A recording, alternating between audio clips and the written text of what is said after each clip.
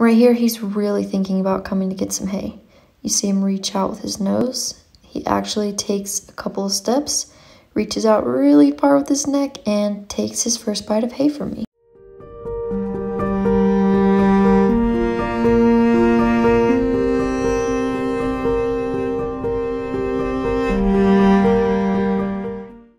Throughout this series, I'll be sharing the major principles that I use throughout my horse training processes. A principle is essentially just a rule that you can take and apply in many different situations to find success in your horse training endeavors.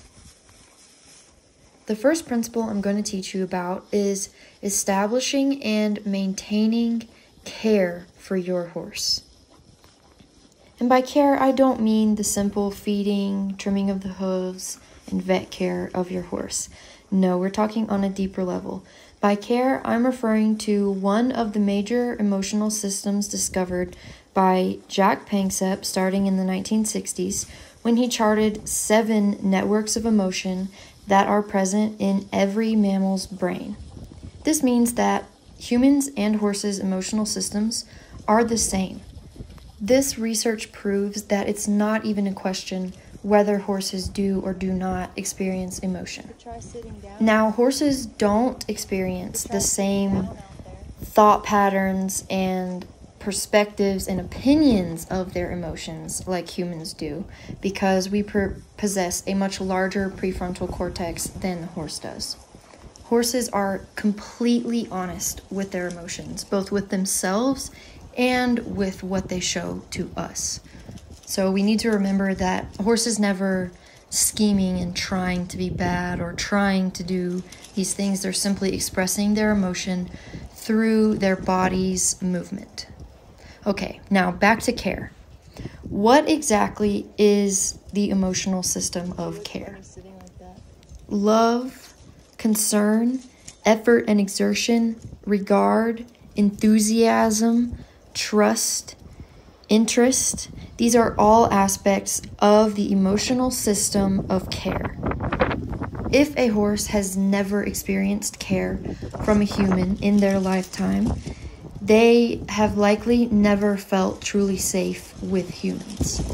For us, as their riders and handlers, this can be dangerous. So this principle of care is overall probably the most important principle that we're going to discuss throughout this entire series. Once we as the human put ourselves out there and let the horse know in many of the ways that will be discussed later in this video that we care for them, not in the physical sense, but in the emotional sense that we've just discussed, then they will relax around us. They'll be more confident, they'll be more comfortable, they'll be more willing to do things. They won't be worried about our intentions. And then they can actually begin to truly and genuinely care about us in return.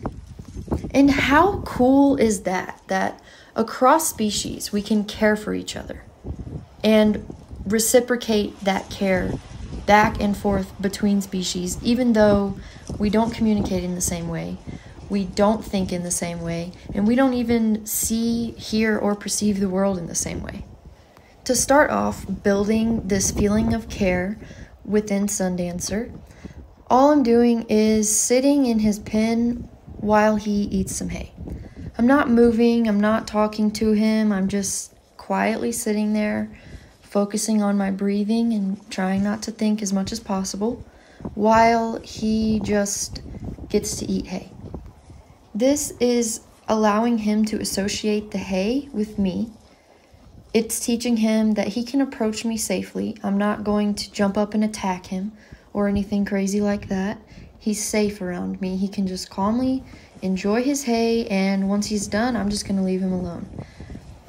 This is a fantastic practice to do with your horses you've had for years, or especially with any horse that is new to you or one that may be difficult to work with, or a wild Mustang. It even works with them.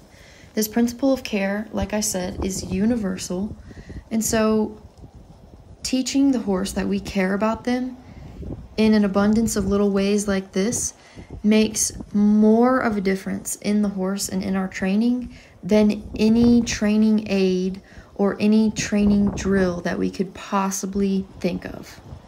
Over the next few days, I'm going to be repeating this process, and I'll just be moving the hay a little bit closer to me each time, but still not moving, still not messing with him, just allowing him to be at peace near me.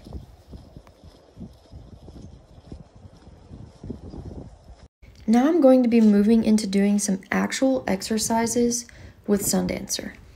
Before I start my sessions, I always like to sit down so that I can breathe, slow my breath, and set an intention for the training session.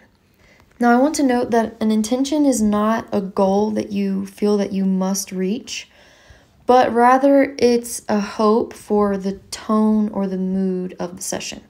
So for this session, my intention was that Sundancer let his guard down and become even more relaxed in my presence, and possibly even allow me to hand feed him some hay.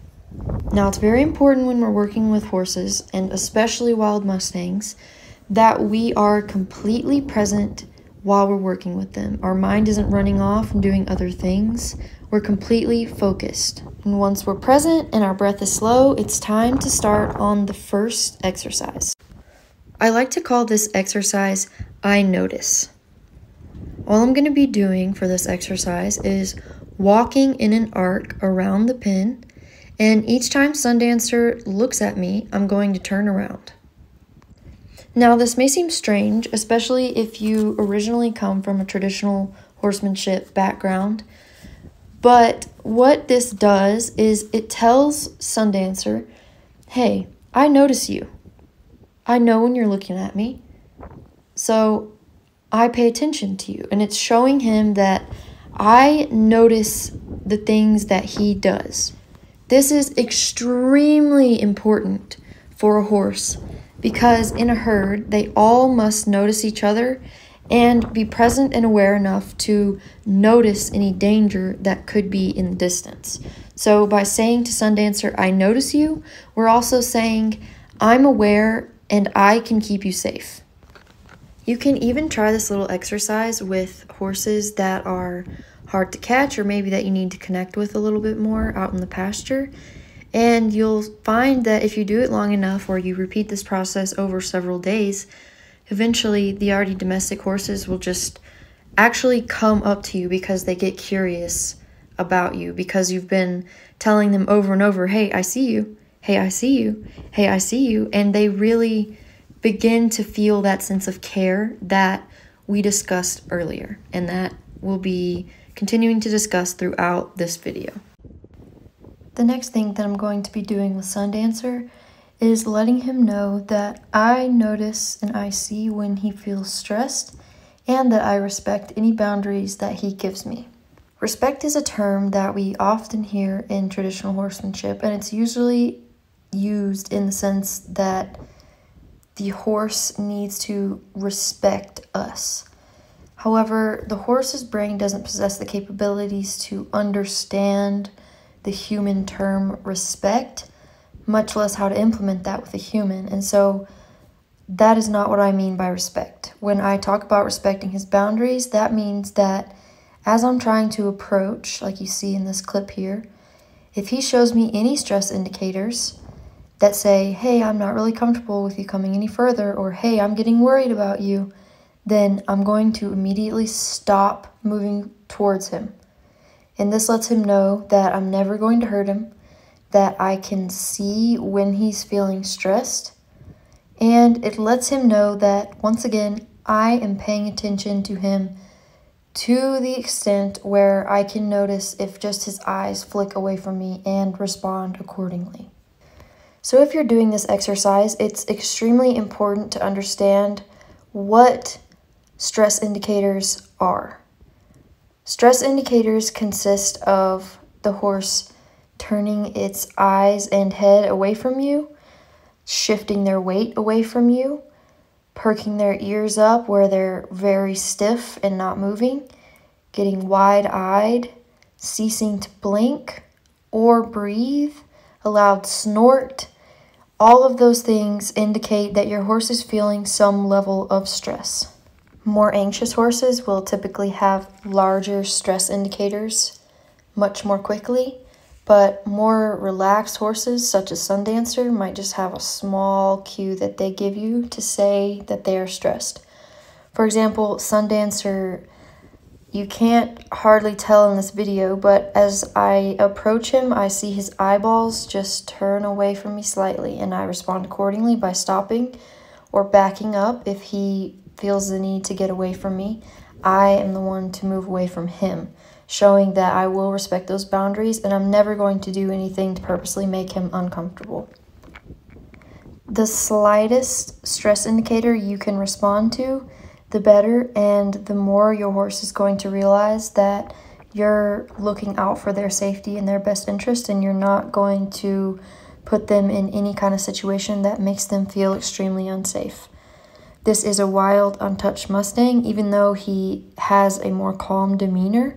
If I were to just march up to him right now and try and touch him, he would freak out because he wouldn't know what my intentions are. And I am still scary to him at this point. So doing that would tremendously damage his view of humans and his association with humans, and would begin to associate me and other humans with negative circumstances and stress, instead of associating them with good, positive things like me noticing him, me respecting his boundaries, me feeding him hay, him eating hay by me. These are all positive things, and we want to make sure that we keep the horse's experience with us as positive as possible, especially in the beginning and especially with a wild Mustang. And now that I have practiced this approach and retreat by responding to his stress indicators and respecting his boundaries, I'm close enough that I can gather up some hay out of my bag here and hand it out to him and see if he will be brave enough to take some hay from my hand. This is the first step in making friends with this Mustang. Now that I've shown him I notice him, we're ready to begin making true connection. Just a little later in the session, you can already see how much more relaxed Sundancer is feeling than he was just in the previous clip. Right there, he showed me a stress indicator, so I backed up one step, and then he immediately starts licking and chewing and lowering his head, telling us that he is returning to the parasympathetic rest and digest nervous system state from a sympathetic, slightly stressed, slightly worried about me sympathetic state. Calming signals are extremely important to understand in addition to stress signals, and we'll be covering both more in depth a little bit later in the series. By this point in the session, Sundancer is starting to realize that I'm respecting his boundaries and that I'm not going to approach him if he doesn't allow it. And you see him stare at me for a prolonged amount of time right there. That means he's thinking about coming over. He's curious about me. He's wondering, what's up with this human? Usually they just ignore me and do whatever they want, run me around, and approach me as close as they feel like, but this one's different. You can use this approach and retreat method with literally any horse, and it will instantly have them interested in you and thinking about you. Now, I say instantly, however, with a shutdown horse, it might take longer for them to acknowledge this, but you see how quickly this wild Mustang is interested in me due to the fact that I've been approaching and retreating in this manner and paying attention to all of his stress indicators. Right here, he's really thinking about coming to get some hay. You see him reach out with his nose. He actually takes a couple of steps, reaches out really far with his neck, and takes his first bite of hay from me. This is a huge win. He just tested himself. He had to be brave in order to approach me and take this hay from me, but he did it, and now he's being rewarded with a nice, tasty snack. I just adore this calm and nice and kind method of creating the feeling of care between a horse and a human. It doesn't involve any lunging. It doesn't involve any tiring the horse out so that you can approach. It doesn't involve any putting pressure on them on the outside of the round pen, only to release the pressure if they decide to come near you or face you. All of this is totally voluntary. I 100% stand by the fact that starting your horses like this is going to end up with a better horse every single time, rather than chasing them around, tiring them out, letting them drag a halter, and all things like that, because we are building positive foundations, and that is the most important part of creating this partnership between you and your horse. I want to note here that this is the first day that I've really worked with him, other than sitting by him, letting him eat hay next to me. And with that being said, I am not looking at this horse in his eyes. Looking at horses in their eyes can be really intimidating for domestic horses, and so even more so for the wild ones. It's something that predators do. Horses typically don't look at each other right in the eyes, so I'm kind of looking down and looking at him out the corner of my eye, showing that I am not a threat and that I'm just here to feed him handfuls of hay. I'm also making sure that I approach Sundancer from the front. If I were to try and approach him behind his drive line, I would ultimately be driving him away from me instead of inviting him to come towards me. Also, if at any point he wants to walk off, he completely can, and I'm not going to follow him or pressure him to take the hay from me. It needs to be his choice. This is a clip from our second session. I'll be doing the same approach and retreat method for a couple of days with this guy. And once he's comfortable, I'll just be standing next to him, feeding him hay. So stay tuned to see that whole process. The next video will be released on Saturday, so stay tuned. So as you can see in the second session, he immediately takes some hay from my hand. He knows what's up. He knows I'm not going to hurt him. He remembers, oh yeah, I did this yesterday and it was totally fine. She didn't hurt me. She respected my boundaries. She is starting to establish a little bit of care with me, though I'm still pretty uneasy about her. I think I can trust her enough to take some hay from her hand. And so he does. And this might not seem like much, guys, but this is the beginning.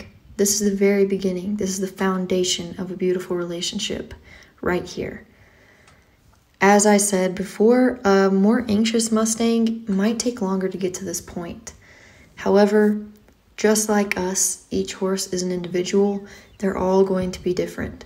This guy is smooth sailing right now, but we might come into a hiccup later on in his training, whereas my husband's Mustang is taking a little bit longer to feel comfortable being around him or eating out of his hand, but his training might go smoother later on while it's a little bumpy right now. So remember, please, you can't have any expectations. Just take what you get each day. Go out there every day with a good intention and high hopes, but don't be disappointed if your horse doesn't start eating out of your hand on session 2.